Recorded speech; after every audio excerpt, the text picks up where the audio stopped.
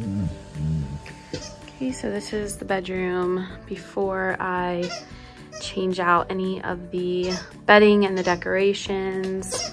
So it's gray and light pink. I also used to have a white bed skirt, but I got rid of it recently because it was just getting gross. It's like 4 or 5 years old and I just wanted to get a new bed skirt. So I ordered a new one.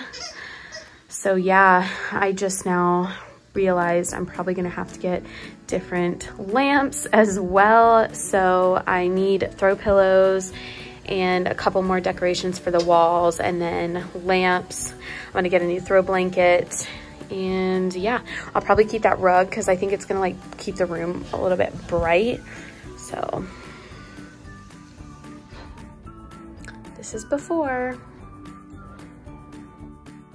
Here's the finished product. I knew I wanted to do green, black, and white because I figured the green would be really calming for a bedroom and the black and white would just allow me to add some neutral things in here, like keeping the white rug on the ground. I was worried about my dark furniture and the dark green comforter, but I really think that it looks great and it's very calming and I just love seeing the green. It makes me really happy to come in here and see all the updates.